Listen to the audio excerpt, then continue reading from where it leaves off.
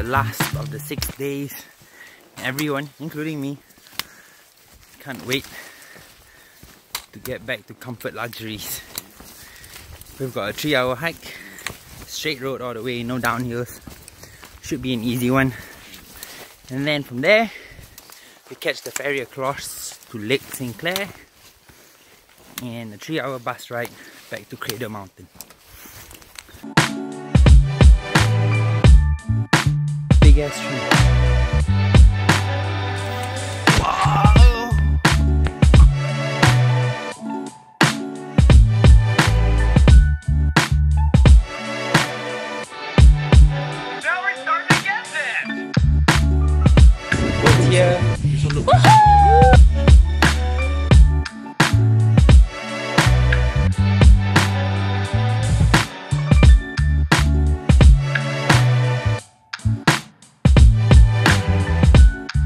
Vlogging out for the last time. Yeah, man.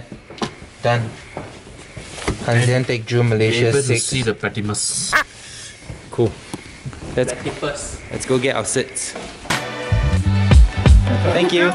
Get our sits.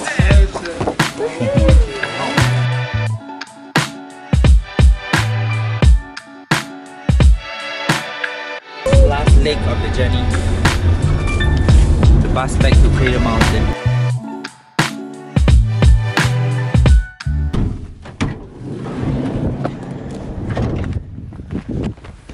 Back to day 1. Our caravan's still there. Can you put this somewhere for me? Flat. Back to the caravan. Time to head to the park. Get outside. Wash up. Cook dinner. And enjoy the rest of the day in comfort. With my pillow, my mattress, my warm showers, and good food. Let's go.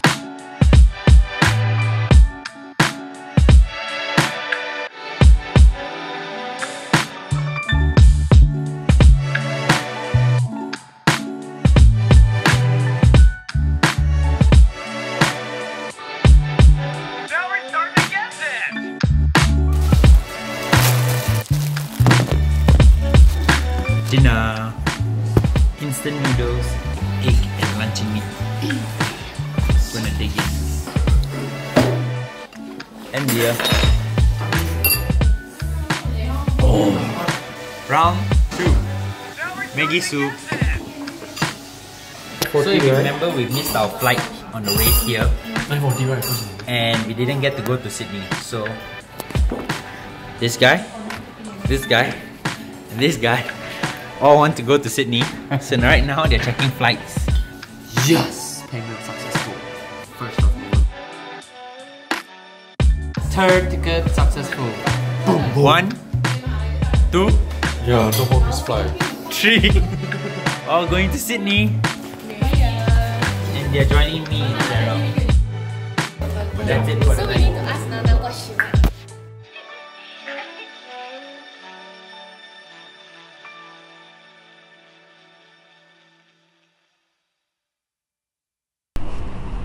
What's up everybody? I've been getting a lot of questions about the track, so I'll use this opportunity right here to have my first ever Q&A to answer your questions. First question, what's up with the sunnies? I have droopy eyes, so when I should be looking there, I tend to look there and there. This helps me look less awkward. Next question, why do you willingly put yourself through so much fatigue? 3 things.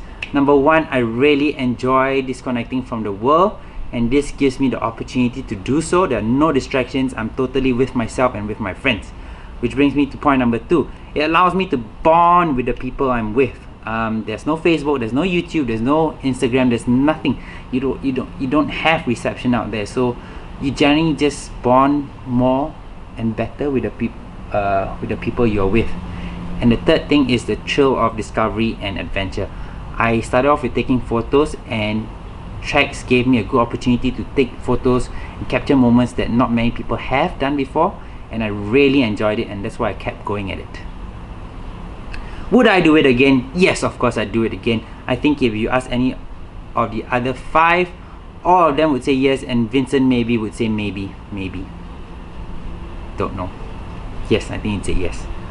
And toilets, what was the situation like? We had compost toilets. They're pretty well maintained, clean, so no issues, no biggie. Last question. What was most memorable? It was definitely the people we met on the trip, and one person in particular would be Tindaro. He's the Italian guy who didn't speak much English but took all the effort it required to form a relationship, and I think that relationship turned into a really close friendship just over 3 days, and we've been in touch since on Facebook. Thank you, Facebook. Anyway, those are all the questions that I found interesting and people were asking me. So if you have any other questions, leave them in the comments below. I'll get to them. But for now, that's it.